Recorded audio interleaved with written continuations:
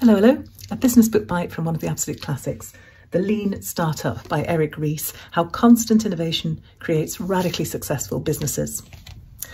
What would an organisation look like if all of its employees were armed with lean startup organisational superpowers?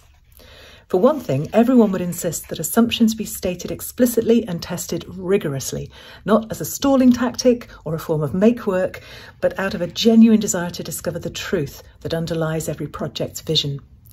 We wouldn't waste time on endless arguments between the defenders of quality and the cowboys of reckless advance. Instead, we'd recognise that speed and quality are allies in the pursuit of the customer's long-term benefit. We'd respond to failures and setbacks with honesty and learning, not with recrimination and blame.